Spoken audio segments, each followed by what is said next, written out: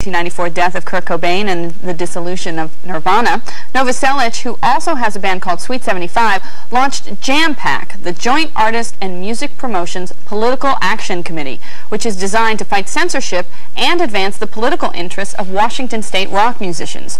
Jam Pack is one of 4,000 political action committees, PACs, in the U.S. They gave a combined $173 million to congressional candidates in the 1994 elections alone. Jam Pack, which currently lobbies only state and local politicians, has received contributions from Pearl Jam, Soundgarden, several major record labels, and MTV. I followed Novoselic and Jam Pack through a day in their life to see how PACs work.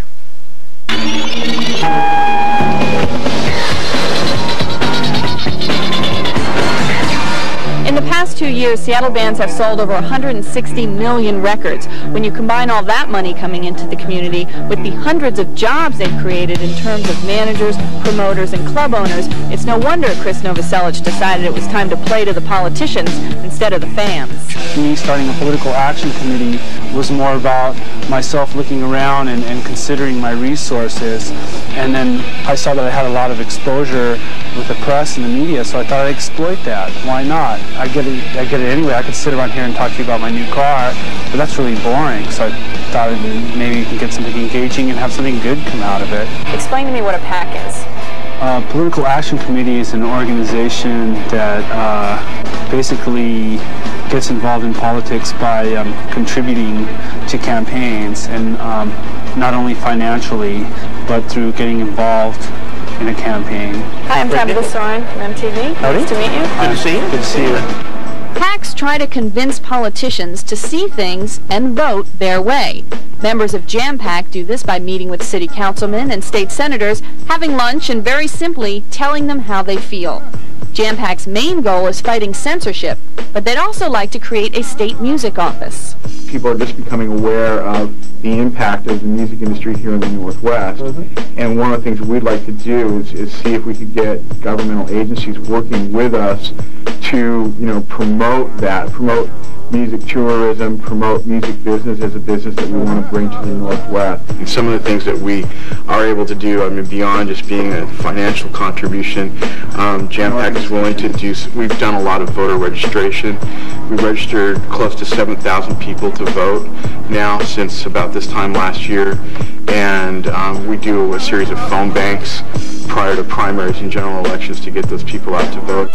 Do you have a problem with anything that they've done or anything that they plan? Do you agree with their Jam Pack's entire agenda? I think on the music office, right now, there's a lot of programs that we're cutting in the state, and a lot of good programs that we're cutting in the state, and a lot of programs, well, every program that we cut, people come in and they say there's a good economic argument for having this program around, and I think it'd be tough to create a music office at the same time we're cutting those other programs. Jam Pack's efforts, like every other political action committees, can be interpreted as buying votes with money.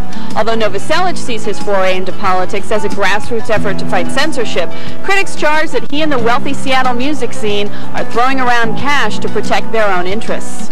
Is there any difference meeting with Jam Pack than meeting with a Boeing lobbyist or a Microsoft lobbyist?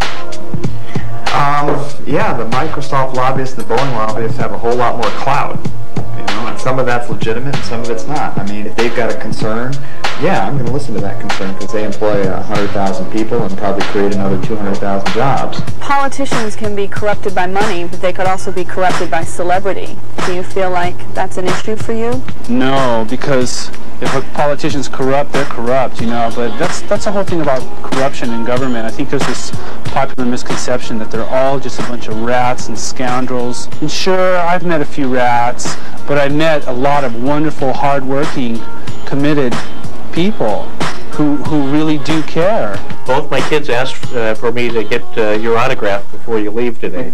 If we have people who are well-known, who do care about issues, who are working through the process and affecting the process, then it also says you, whether you're well-known or not, can also have that impact. Basically, it's about freedom of expression with music and supporting people who see the potential and how wonderful a miracle that music is.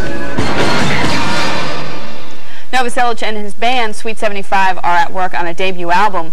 Meanwhile, a bill to ban all political action committees is now working its way through Congress, and if it should pass, it's expected to be challenged in the courts on First Amendment grounds.